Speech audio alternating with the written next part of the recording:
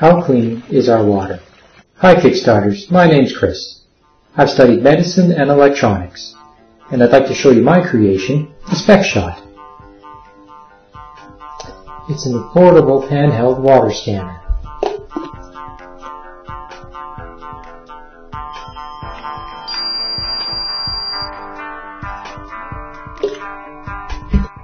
It can hold up to 5 samples at a time, and these are uploaded online to look for the presence of metals or plastics dissolved in the water.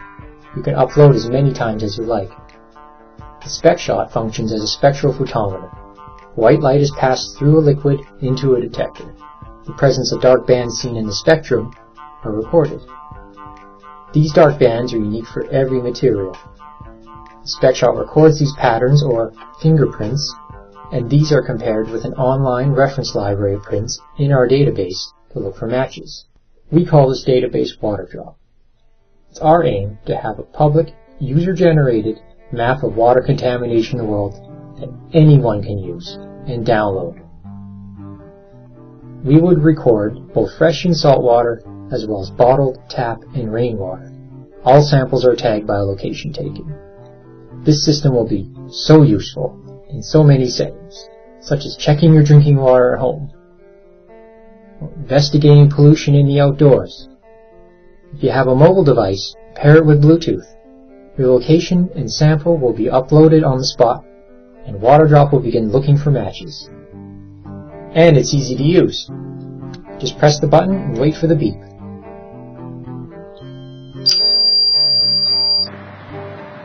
Mr. Doctor. I've been a doctor for the last 35 years, and in those 35 years I've worked in a small city. I've become increasingly concerned that pollution of various kinds is getting into the water supply, into the air, into the soil, and this concerns me. When Chris came to me with the SpecShot idea, I was excited. And if we can make this information available to all, then I think we can ensure that the water supply of the future is safe. This device, I think, can change the world. I've been working on this device for over a year now. Initially as a medical device, I soon realized the more broader application for it. The guts are very simple. It consists of a light and a sensor that move back and forth like in a scanner over the optics in the front of the case. It's controlled by an Atmega chip, the same as an Arduino. It can be reprogrammed as such by plugging it into a USB port. I'll provide the schematics and source code on the website to keep it open source. Keeping in mind that this is really a beta test device, I have left expansion ports on the board so upgrades can be simply installed onto the existing hardware.